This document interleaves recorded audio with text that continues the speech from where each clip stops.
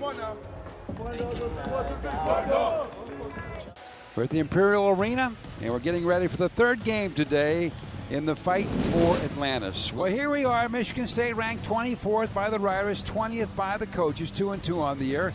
And St. John's, the Red Storm, are 2-1.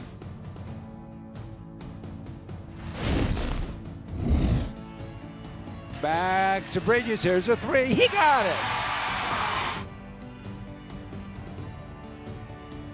Here comes MSU, a three ball out and in, and Harris finally gets one. Bridges on the side, spinning move down the baseline, backshot, good. Oh, what a great move that time. A Van Dyke, a no-look pass to Aaron Harris, who goes right down the baseline for the easy layup. Tom has it, down the lane he goes. Here's a shot up, and it's in.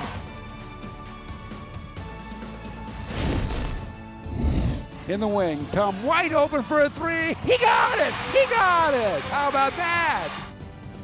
On fast, he goes all the way. Hey. He slammed it, he slammed it. Tom there just slammed it in the front of anybody with a red jersey on.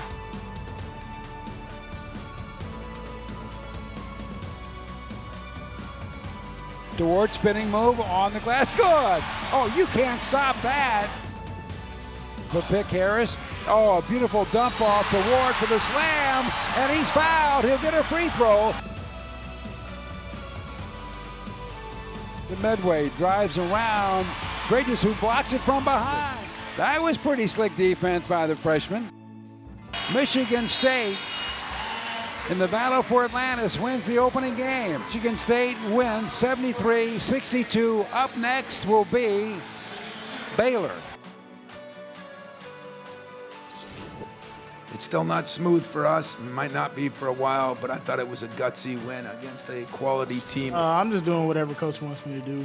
Wherever he puts me at, I'm trying to create for others, score the ball for myself, rebound.